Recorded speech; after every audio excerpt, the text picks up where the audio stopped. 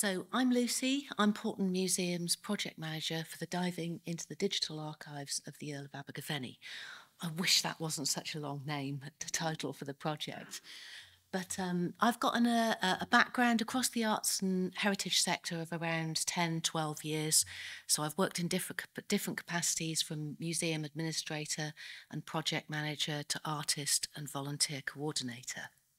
What I'm going to do for the next 10 minutes is give you a very brief background into the story of the Earl of Abergavenny, the digital archive that was created at the time of its excavation, the excavation of the ship, and then the current archive that's being created now by our volunteers at Portland Museum as part of this project. So, the Earl of Abergavenny was a British East Indiaman on a trading mission from England to Bengal and China. Sadly, it sank with a loss of around 250 lives in 1805, just off the coast of Portland. So that's partly where our connection is there. It was captained by John Wordsworth, who was the brother of the Romantic poet William Wordsworth. So it was a big story of the day, and is still a story now for many scholars and experts on William Wordsworth's poetry. So, over a period of around 30 years, a team of amateur maritime archaeologists surveyed, excavated and recorded the finds from the Earl of Abergavenny. They were led by Ed Cumming, who was local to Weymouth at the time of the excavation and sadly died a couple of years ago. Since Ed's death, the collection from the Earl of Abergavenny shipwreck has come into Portland Museum, and we have an extra connection with the shipwreck collection, which is that one of our trustees was also a member of the diving team that excavated the ship. So that's kind of Portland Museum's connection with the Earl of Abergavenny. So since that excavation, we've started on our Earl of Abergavenny project and creating our new archive. So Ed's original archive was entitled Trilogy, and it's a wealthy archive, if you will. So it consists of an inventory and a catalogue of the individual finds. Those finds were categorised by material and use. There are narratives that were written at the time. Ed commissioned papers on particular types of vines. So, for example, he commissioned Dr. Philip Armitage down at Exeter University to produce an osteological analysis of the human and animal bones that were recovered from the shipwreck. And there's also papers that were written on particular pottery types.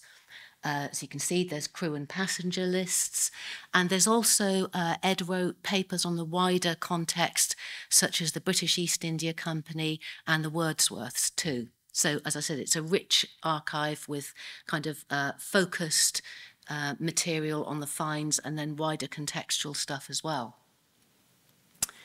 So the format was in, the archive was in 3 different formats, in an ebook, a CD and a PDF. And each of those formats contains greater and lesser amounts of information, and there are also a greater and lesser levels of accessibility as well. So the ebook contains the most amount of information, but sadly that's becoming less and less accessible. We suspect that the software developers aren't using updates anymore for the ebooks, so we've had to use an old laptop and an old version of Windows to be able to access that. Really frustrating and a few nightmares, as you can imagine. But yeah, that's the ebook. Secondly, there's a CD, which contains slightly less information. And as we know, CDs are being used a lot less now. It was greatly accessible kind of 10 years ago, but has become less so as time's gone on. The most accessible format is the PDF, because that's available on the NAS website in 3 sections. So it's very accessible, but unfortunately it doesn't have the collection inventory and catalogue that's on the ebooks. So, yeah, you can get a good idea of the nightmares we've had with these formats. Okay, so the primary goal of our Earl of Abergavenny project is to develop digital skills amongst the volunteers in the heritage sector. We have this amazing group of volunteers that are so invested in the collection, and they not only want to work with it, but they live to share that collection with other individuals and parties. So that's our primary remit. Second to that, we want to increase accessibility and engagement with the collection, with the Earl of Abergavenny collection, and also with maritime heritage in general, and with Portland Museum. And lastly, we want to share the techniques that we've developed for recording the collection with other heritage organisations and museums. Oh, here's one of our little video of one of our 3D models. You stand back so you can see it. So here's one of the ways in which we are sharing our learning points and skills with other heritage organisations. So with our partners, the NAS and MSDS Marine, we've produced this volunteer training manual in the 3 key digital skills that we've trained our volunteers in to record the Abergavenny collection. And I'll go into those 3 key digital skills shortly. I should say that this manual is free to view and download. I'll supply a QR code at the end of this presentation. And I've got hard copies with me on my table over there if anyone would like to take one on afterwards. So the 3 key digital skills. Firstly, we need to know where our stuff is since it's come into the museum. So our collections management system is MODES. So half a dozen volunteers have had training from MODES in how to record the collection to that collection management system. So that's been, supplied by MODES, online training, and so we now have volunteers that are able to look at the object entry form from when the collection items have come in and transferred that digitally onto MODES.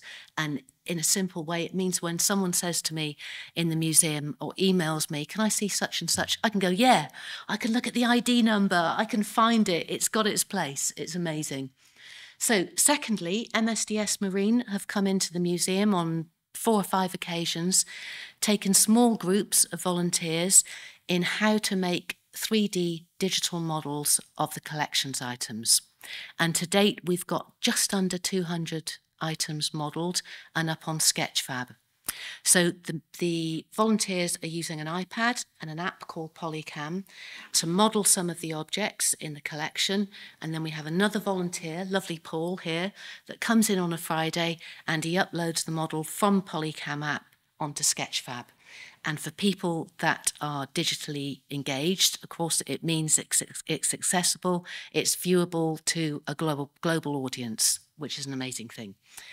Lastly, condition assessing and recording. So Peter Knott from NAS and one of our own trustees, Nancy Grace from the National Trust, who's been an archaeologist for around 35 years, have trained our volunteers in condition assessing and recording. So you can see Nick here has a group of objects in front of him. He fills in an electronic form, assessing and recording the condition of those objects.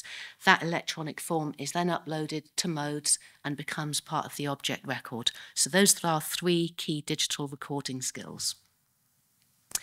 Here's an example of our Sketchfab site. So you can see a little video of one of the 3D objects there.